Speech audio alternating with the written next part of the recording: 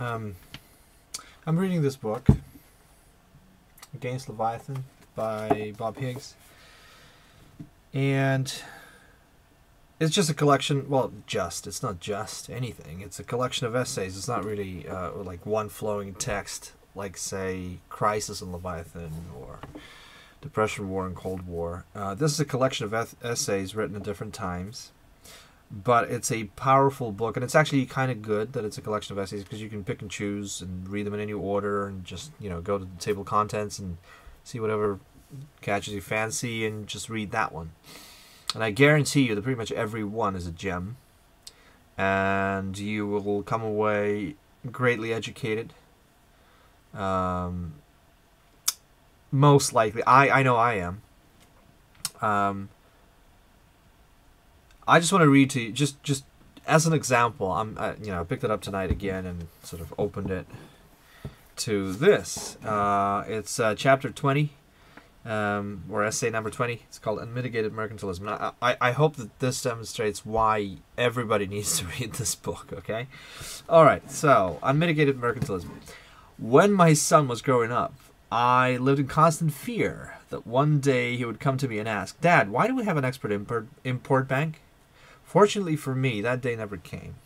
If it had, I would have been compelled to make a painful choice, either to lie to him, saying that we need the bank to promote U.S. exports and create jobs, or to hit him with the bitter truth, attesting that the bank is just another contrivance to shift wealth from the politically weak and alienated to the politically strong and connected, while sanctifying the transfer with incantations of economic humbug. James A. Harmon, the chairman of Export-Import Bank of the United States, or Exim Bank, during the late 90s, demonstrated that he possessed a high threshold for embarrassment. On the homepage of Exim Bank's website, he declared, for all the wide world to see, quote, "Exim Bank is vigorously pursuing its mission to support U.S. exports and sustain American jobs by offering U.S. exporters the loans, guarantees, and insurance products they need to compete in the global marketplace." Well, okay, not everybody has had the opportunity to take Economics 101. Someone who one presumes has mastered both elementary and advanced economics is the current Harvard president and former U.S. Treasury Secretary Lawrence Summers. This was written in, let's see, it was written before 2002 because there was a postscript 2002 at the end of it. So it was written, let's say, more than 10 years ago.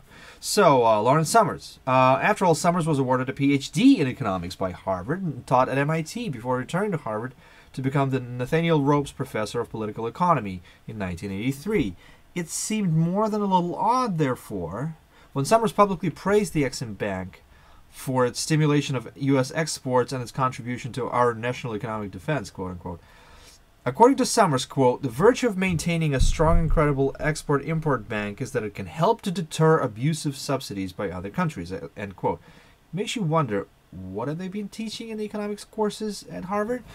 U.S. exports have been running in the neighborhood of $700 billion annually in recent years. According to Exim Bank's 1999 annual report, the bank supported, quote-unquote, in various ways, U.S. exports valued at $16.7 billion in fiscal year 1999. Again, out of $700 billion of exports, $16.7 billion. Therefore, exports supported by Exim Bank amount to roughly 2% of U.S. exports. One strains to imagine how the exporters of the other 98% of the stuff managed to arrange financing. As for the job creation that the bank declares to be its very purpose, one need not pause long over the mathematics. The U.S. gross domestic product is now approximately $10 trillion. Even if all of the workers required to produce the $16.7 billion of bank-subsidized exports were to become permanently unemployed, a highly unlikely outcome, the resulting increase in the U.S. rate of unemployment would be swallowed up in the rounding error. The repeated claim that the nation needs Exim Bank to create or maintain jobs is not just bad economics, the kind that disregards opportunity cost, among other things. It is also inept arithmetic. So what is the real story behind this economic train wreck?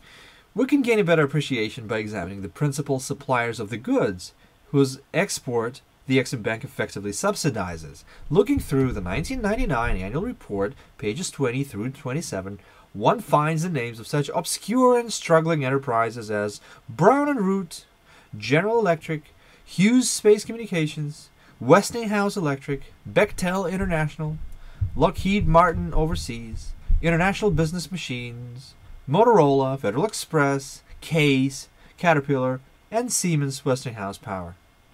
Would it be heartless of us to insist that these multinational corporate powerhouses line up financing for their overseas sales without dipping into the taxpayers' pockets? By far, the most prominent corporate beneficiary of the Exim Bank's largesse is the Boeing Company. Its name is attached to 34 of the 82, I repeat, 34 out of 82, close to a half, deals for loans and long-term guarantees listed by country in the 1999 report. Moreover, for those same 82 deals, Boeing's deals accounted for 54% of the total amount of loans and 80% of the total amount of loan guarantees. Again, one company, almost half the number of deals, 54% of the total amount of loans, and 80% of the total amount of loan guarantees. Boeing. Little wonder that the Exim Bank has been called Boeing's Bank. 10 of those 34 Boeing loans and guarantees involved sales of aircraft to Chinese airlines, although the company's biggest listed deals, totaling more than $2 billion of loan guarantees, involved sales of aircraft to Saudi Arabian companies. Well, might one ask, can the Saudis not get credit in the ordinary commercial market? And so on and so forth. So, boys and girls, this is why you need to read this gentleman. He is amazing. He knows stuff that will make you educated and probably a little bit depressed, but you still need to know this. I prefer truth to the bliss of ignorance. Good night.